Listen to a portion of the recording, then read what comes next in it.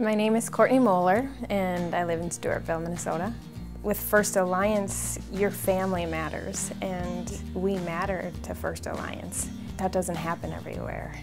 The thing that is drawing us to First Alliance was what our bank used to be, and now it's not. But First Alliance still is First Alliance. That local feel, that personal interaction that a lot of banks don't have anymore. And I think now, the more we are involved with First Alliance, the more we see the differences between being a number and being a person, or just how helpful First Alliance is.